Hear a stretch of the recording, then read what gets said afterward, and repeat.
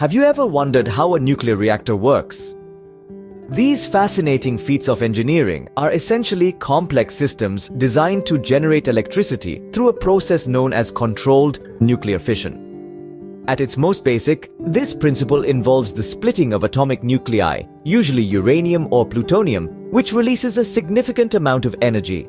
The key components of a nuclear reactor include the reactor core, where the magic of nuclear fission takes place, fuel rods that house enriched uranium or plutonium, and control rods that regulate the rate of fission. Other essential parts include a moderator to slow down neutrons, a coolant to carry away heat, a heat exchanger, and turbines and generators to convert mechanical energy into electrical energy.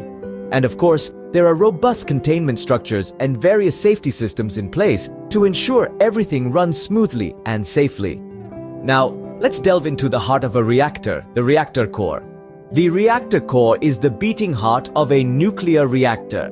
It's here that nuclear fission reactions take place, a process that involves the splitting of atomic nuclei, typically uranium or plutonium, which releases a significant amount of energy. This energy is what we harness to generate electricity. Now, within this core, we find fuel rods generally made of enriched uranium-235 or plutonium-239. These fuel rods are arranged in a certain configuration that allows for a controlled chain reaction. It's like a perfectly choreographed dance, where each movement, or in this case, each reaction, triggers the next, maintaining a steady rhythm of energy production.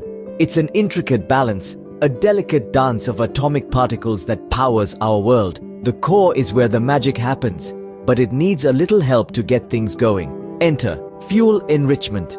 For a reactor to function efficiently, we need to enrich the fuel. This is where our journey into the heart of a nuclear reactor really gets interesting.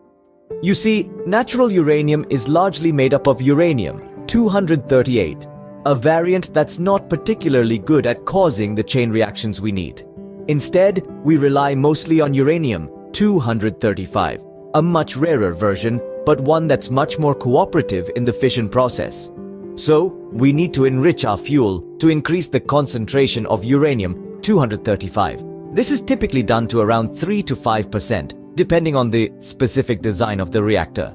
This might not sound like a lot, but it's enough to get the party started, so to speak. And how do we do this enrichment? Through processes like gas diffusion or gas centrifugation. These methods separate the two types of uranium, allowing us to concentrate the uranium-235. But it's not enough to just have the right fuel. We need a way to control the reactions. Enter the control rods. These are inserted into the reactor core and play a crucial role in regulating the fission rate. They're made of materials that absorb neutrons such as boron or cadmium. Think of the control rods as the conductors of our nuclear orchestra. They can be adjusted to fine-tune the power output of the reactor or, if necessary, to shut the whole thing down. They're the safety switch, the brake pedal, the emergency stop button. They're how we keep a handle on the immense power we're dealing with here. And so, with our enriched fuel and control rods in place, we're ready to start controlling nuclear fission reactions. But hang on, we're not quite there yet. We've got the fuel and the control, but things are moving a bit too fast right now. We need to slow down the pace, make things a bit more manageable. Now that we have control rods in place, we need a moderator to slow things down. And that's where we'll pick up next time. It's time to slow things down a bit with the help of the moderator. Picturing a nuclear reactor as a giant energy-producing dance floor, the moderator is the DJ, controlling the tempo of the party. But instead of beats per minute, the moderator is regulating the speed of neutrons. You see, neutrons released during nuclear fission are like partygoers on an energy drink. They're moving too fast to sustain the chain reaction efficiently. The moderator, like a good DJ, slows these neutrons down to a more manageable pace. Materials such as water or graphite are typically used as moderators. They interact with these high-speed neutrons, reducing their speed and hence increasing the likelihood of further fission events. While the moderator is slowing things down, the reactor's coolant is busy with another task. It's like the air conditioning system of our dance floor, keeping the temperature in check. The reactor core, where the fission takes place, generates a significant amount of heat. This heat needs to be controlled and transferred away from the core to prevent overheating and potential damage. Enter the coolant. Common coolants include water, pressurized water, or liquid sodium depending on the reactor type. The coolant circulates through the reactor core, absorbing the heat produced by the fission reactions. But the coolant's job isn't just heat control, it's also about energy transfer. The coolant carries the absorbed heat away from the reactor core to a heat exchanger. It's like a thermal courier, delivering the heat where it can be put to good use. So let's recap. The moderator is the DJ of our nuclear dance floor, slowing down the neutrons to keep the chain reaction going. The coolant is the air conditioning and courier service, controlling the heat and transferring it to the heat exchanger. With the heat produced, we need a way to harness it. That's where the heat exchanger comes in. And that, dear listeners, is a story for another scene. Stay tuned. The heat exchanger is where we start to see the real power of a nuclear reactor. The heat exchanger is like a backstage pass to a rock concert. It's where the magic happens. It's a bridge between the nuclear and the mechanical, a crucial juncture where thermal energy from the coolant is transferred to a secondary loop of water. This process is kind of like a relay race, with the baton of heat being passed from one participant to the next. This is where steam generation enters the picture.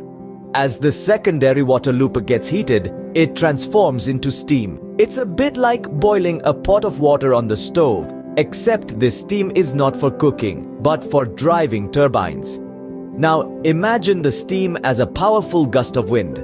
As it rushes through the pipes, it encounters the blades of a turbine. The force of this wind makes the turbine spin, similar to how wind makes a pinwheel spin. This spinning turbine is where the nuclear reactor starts to flex its muscles. The spinning turbines are connected to generators, much like a bicycle pedal is connected to the wheels. The mechanical energy of the spinning turbines is converted into electrical energy by these generators. It's a bit like the dynamo on a bicycle, where the pedaling action generates electricity to power the bike's lights. But the process doesn't stop here. The steam that powered the turbines is condensed back into water and returned to the heat exchanger to start the process all over again. It's a continuous cycle, like the water cycle in nature, harnessing the power of nuclear fission to generate electricity. Now that we're generating power, we need to make sure everything is contained safely. Safety is paramount in a nuclear reactor. Ensuring this, reactors are encased within robust containment structures designed to prevent the release of radioactive materials. These containment structures are not just walls but a labyrinth of multiple layers of protection, including thick concrete walls and steel barriers. Beyond structural safeguards, nuclear reactors are equipped with various safety systems. These systems are designed to prevent and mitigate potential accidents. They include emergency shutdown systems that are triggered by abnormal conditions, backup power supplies, and cooling systems to manage excess heat, even if the reactor isn't generating electricity. At the helm of all operations is the control room. Here, operators monitor and control the reactor's operation using sophisticated instrumentation and control systems. They ensure the reactor functions within its designed parameters, while automatic safety systems provide an additional layer of protection. Now that you understand the workings of a nuclear reactor, you can appreciate the complex engineering and stringent safety measures that go into generating nuclear power.